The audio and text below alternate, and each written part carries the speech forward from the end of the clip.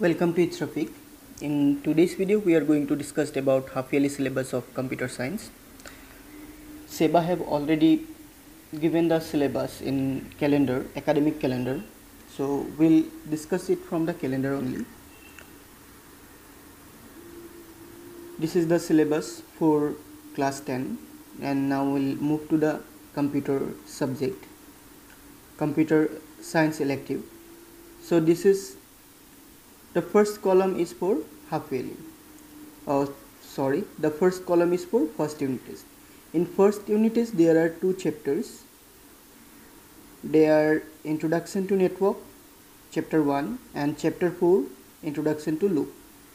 And for half yearly, you can see here it's given half yearly exam, and here it is written courses allotted from April to September. So in calendar, whatever chapters are given from April to September, all the chapters will required for half yearly examination. Now let's go through the calendar. This is the April month, and the right hand side column is for class 10, and here you can see chapter 1, April month, chapter 1, the Introduction to Computer Network. And next come May month. In May month it is Computer Science, chapter 4, Introduction to Loop. After that, June month, chapter 5, Nested Loop in C. After that, July is summer vacation. There will be no class. So August month,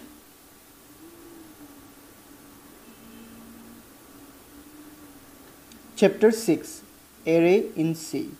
After that, September month, we have again half yearly exam also from 21 September, as you can see here on the calendar. From 21 September to 27 September, it is half yearly examination. On September month,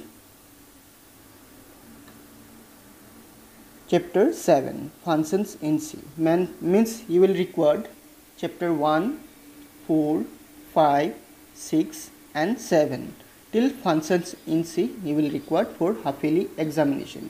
So you don't require to prepare for chapter 8, which is pointers in C. Till functions in C you will prepare for examination. Again I am writing the chapter number here. You will require chapter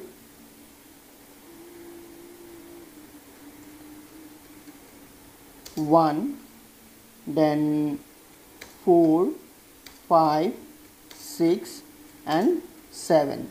Chapter 1 is computer network, and I think computer network, this one, Introduction to Computer Network. Chapter 4, Introduction to Loop. Chapter 5, Nested Loop in C. Chapter 6, Arrays in C. And Chapter 7, Functions in C. So these 5 chapters are required for half yearly examination. I have already completed explaining these chapters, so you can go through the videos and you can clear your doubt.